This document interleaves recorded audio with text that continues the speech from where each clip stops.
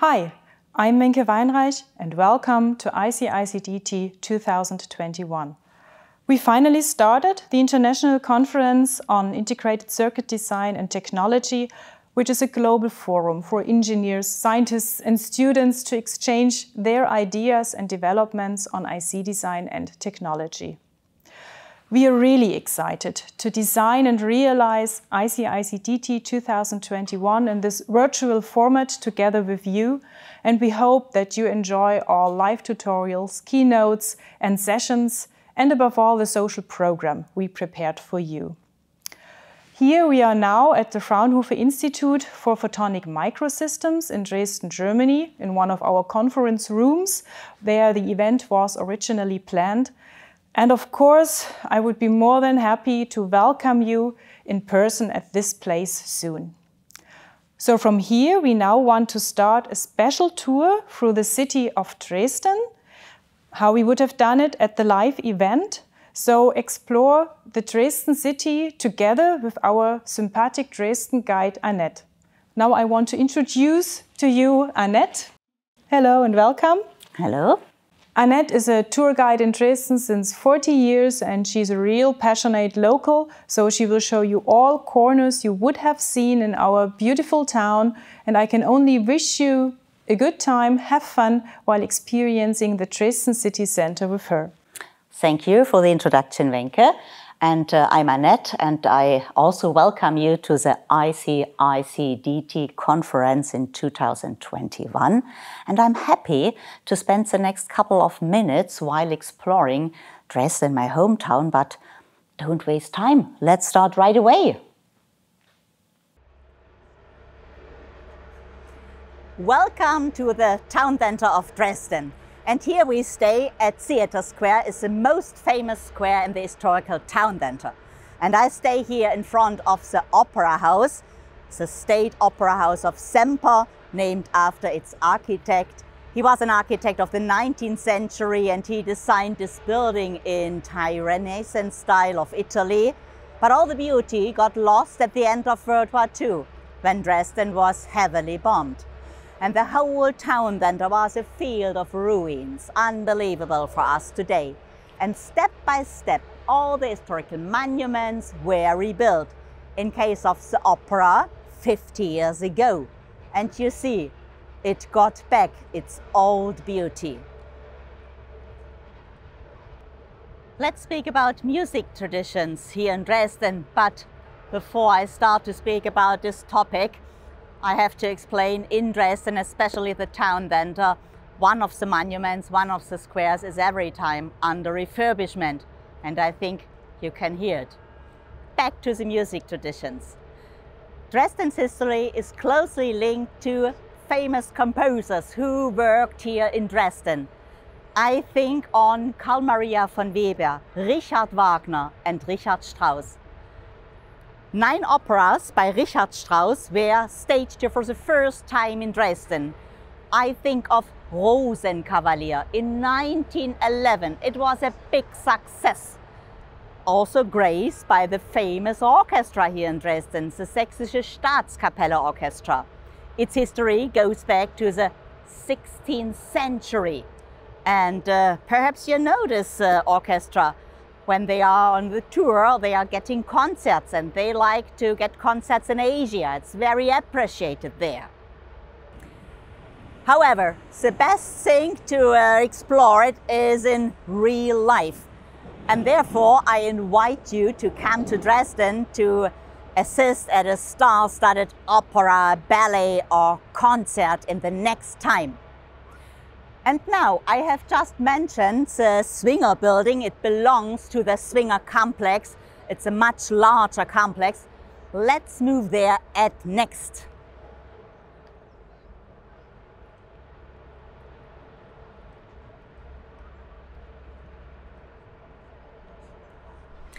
Now we are on the Swinger, and here from the roofs of the galleries we enjoy a wonderful view down to this place, which was laid on by our Augustus the Strong. Everybody who is staying here on the galleries and looking down is thinking on a castle where the Saxon kings lived. Not at all. it was laid on to be used as a place for receptions and festivities.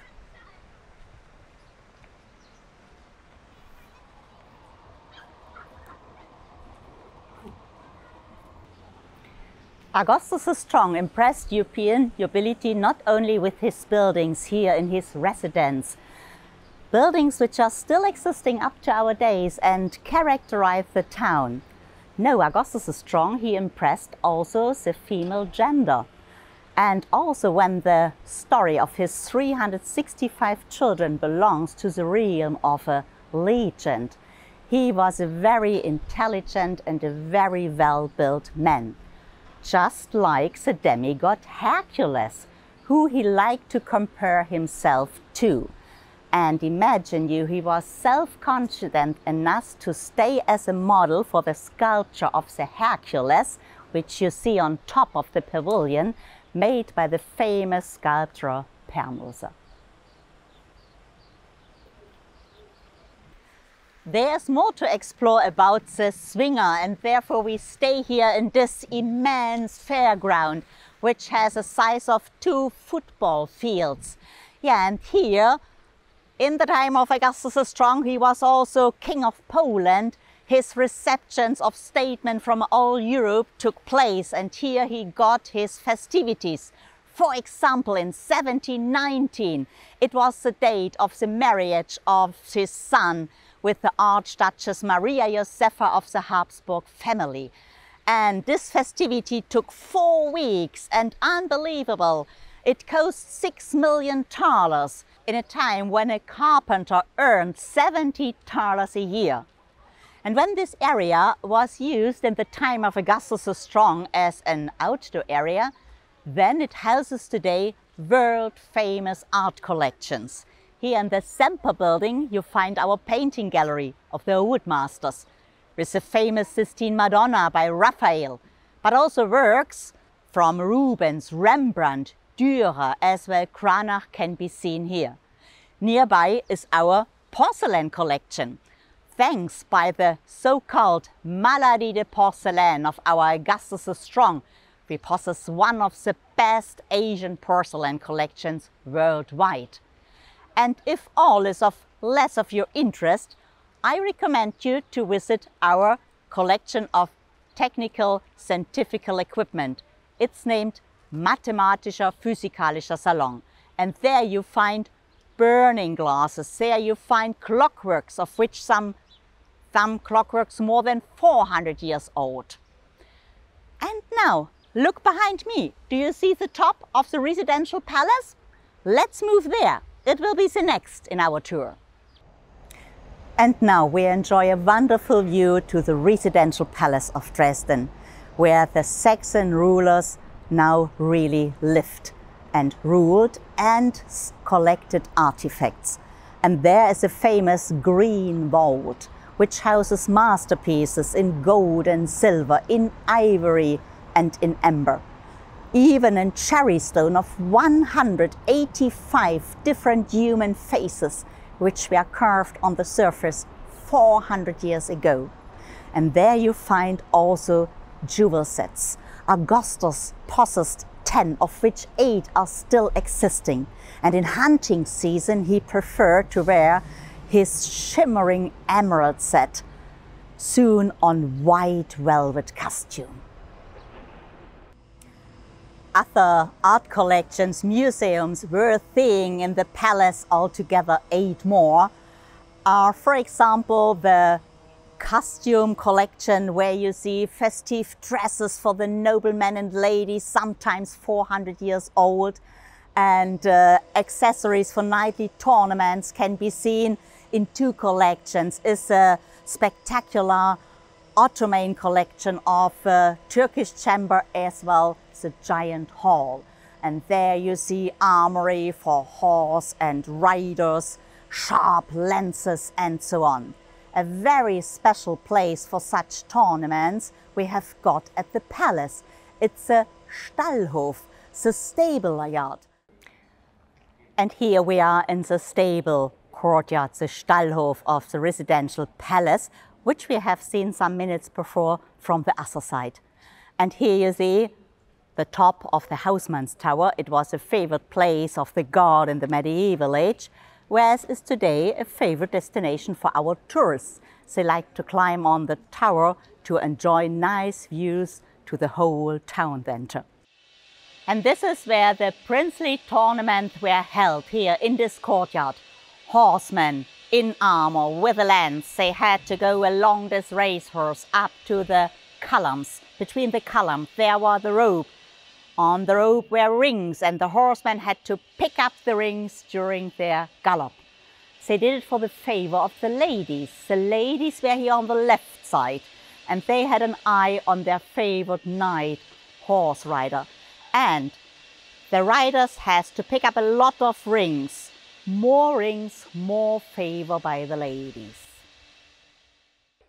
Today, the artists compete for the favor of the spectators during classical concerts, which take place here in summertime.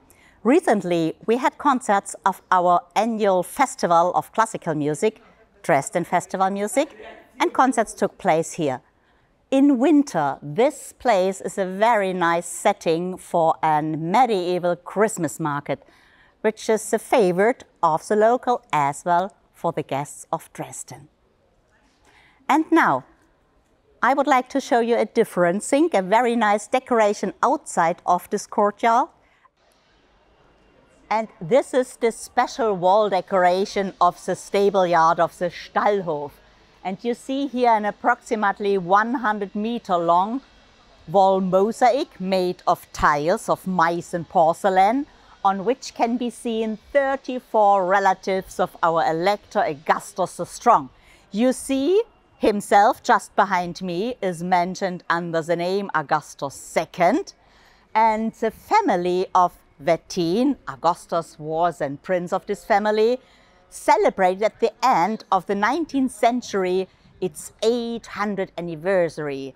It's unbelievable that they were in power in this long time. And to commemorate on this anniversary, this wall decoration was made of Meissen porcelain, I told you. I think you know, first porcelain worldwide came from Asia, from China. But in 1708, a local team succeeded in finding the secret of porcelain making here in Europe. And 2 years later, in 1710, the first manufacture was established in Meissen. And since 1710, they have produced there the European porcelain. Porcelain is not the only invention which was made here in Dresden.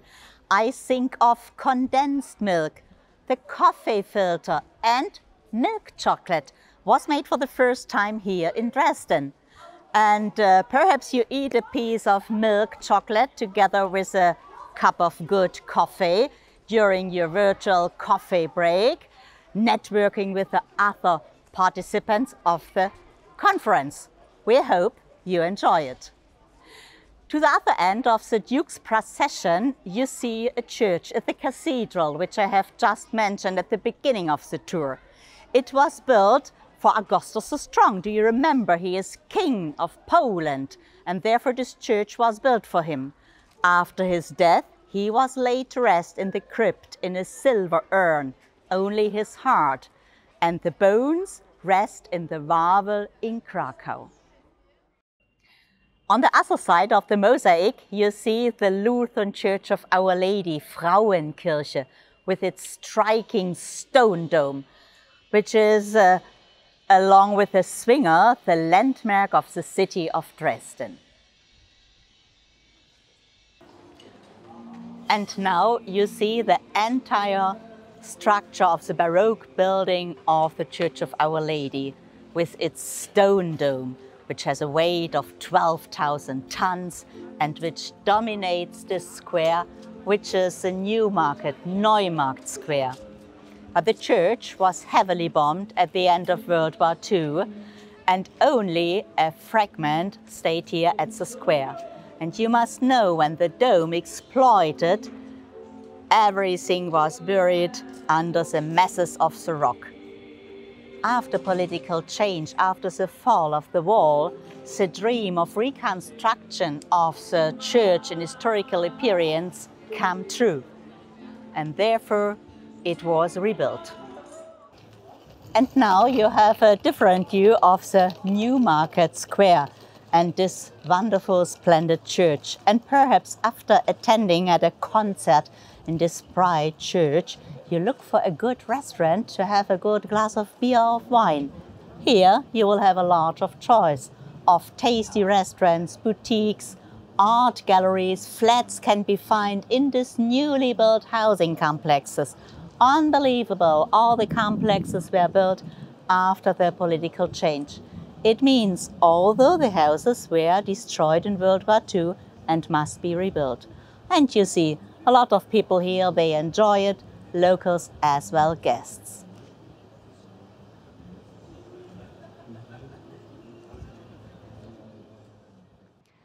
And now we stay here on top of the Brühl Terrace, Brühlsche Terrasse. This old town wall which belonged to the fortification buildings of medieval age. And here, just behind me, you see the buildings of the High School of Applied Arts.